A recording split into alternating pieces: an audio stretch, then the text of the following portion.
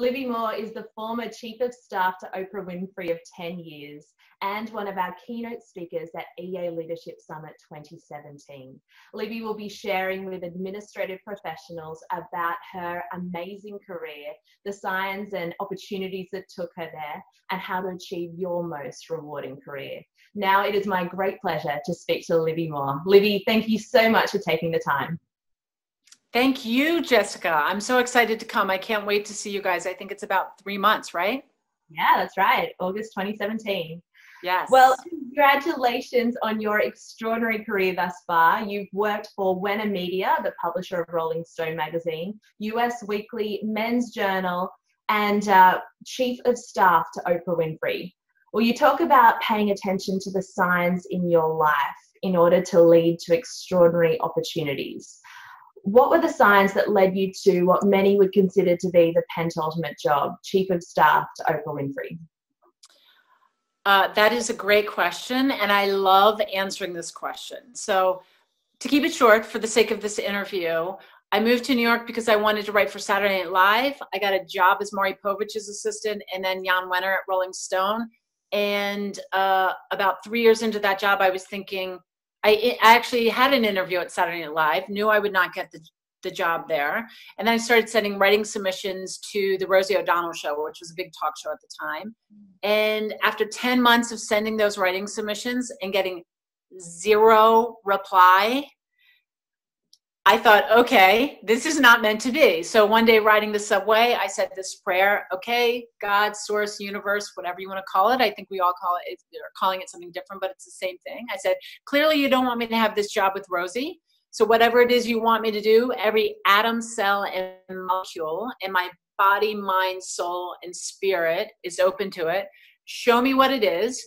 Make it really clear and I'll do it. And I released that intention to the universe. And about 4 or 5 weeks later, the Oprah opportunity came to me through a recruiter in Chicago. Incredible, incredible. Well, you worked as Chief of Staff to Oprah Winfrey for over 10 years. Can you tell us about one of the most wonderful moments that you had during that time? There are so many wonderful moments that it's really hard. That's actually probably the hardest question that I always get because there are so many. I would say the building of her leadership academy in South Africa meant so much to me, to be sitting in those board meetings when she was initially talking about what she wanted that school to be, and then going through every process with her of watching the ideas unfold and then the ground being broken and Nelson Mandela being there to break ground on that day, and then all the way up to the first class coming in, and then all the way up to I think it was January of 2012 when the very first class graduated from that school. To me, that's one of the highlights. And I would also say actually meeting Nelson Mandela was a highlight for me, and getting to know Dr. Maya Angelou, who I admired so much. And of course the obvious, which is learning by Oprah's side and getting to know her. And she's one of the funniest human beings on earth and one of the smartest. And I just feel so fortunate that I got to have that experience with her. Incredible. And tell us about the greatest challenge during that time. I would say the greatest challenge during that time was without a doubt managing the energy and the people and the requests that came to our office on a daily basis. So I managed a team of 5 assistants who were all extraordinary at what they did. I would not have lasted 3 months had I not had such a great team. And because I was her key liaison, I was the last stop before any phone call, meeting, anything went on Oprah's schedule or went into her vortex. So I felt a tremendous amount of pressure, the team and I did, to manage that flow of energy every day. That was the hardest by far. Mm. Well, during a Forbes interview in 2016, you talk about the importance of being kind to everyone, regardless of their role or their status, and regardless of how busy you are at the time. Can you tell us about the greatest value that you live by and how that affects the way you conduct yourself at work? Mm-hmm. I would say the greatest value to me is to be yourself with all people at all times in all situations. And that's a hard thing to do. I'm still working on that myself today, every day. But what I found is that when you are yourself, that is when doors of possibilities open up for you, because we're all unique individuals, but so many of us, society conditions us to be in these cookie cutters, you know what I mean? And just follow the sheep. And that's not what we're supposed to be doing. And that's why we're missing our passion and our purpose, because we're following sheep as opposed to being our unique selves. And to me, that's about aligning with God, source, the universe, higher power, whatever you want to call it. When you're in that flow, then you can be your unique self. And that's where extraordinary opportunities open up for you. You talk about tapping into your own personal superpowers. Can you tell us more about how that allows us to be the best versions of ourselves?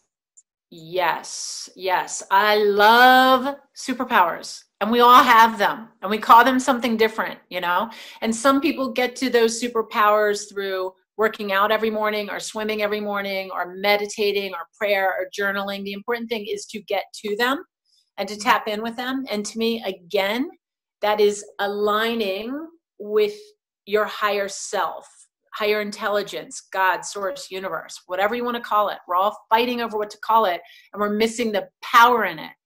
And when we align with that power, again, that's where the magic happens. That's where these incredible synchronicities come into your life, and you look back and go, oh my God, that is amazing. That's how the Oprah job came to me. That's how so many doors have flung open. And so the more I realize that, the more I want to harness that power and share that message with people.